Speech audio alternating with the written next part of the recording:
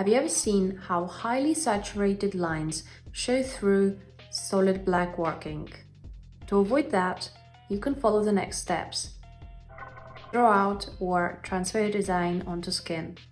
Prepare your grey wash. 1 drop of ink onto a cup of boiled water should do very well. For a large tattoo, you should set up a third liner. It is preferable that you use a long stroke machine.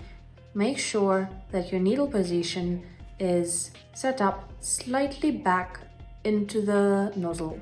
Use a very thin layer of Vaseline on skin.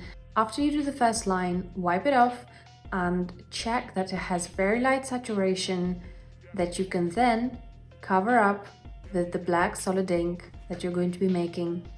You should push very lightly, you should be almost like a scratch.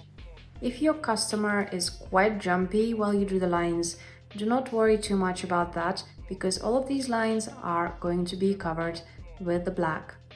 If you're running a rotary machine, you can also turn the voltage up, and that in turn will let you increase the speed of your hand motion. Now that you have finished with the outlines of your project, you can apply some anesthetic onto your guest skin and carry on with the session.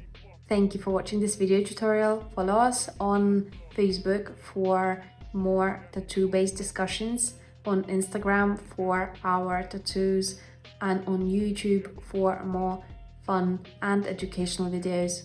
See you around. This was Tonya from Hours of Tattoo. Bye.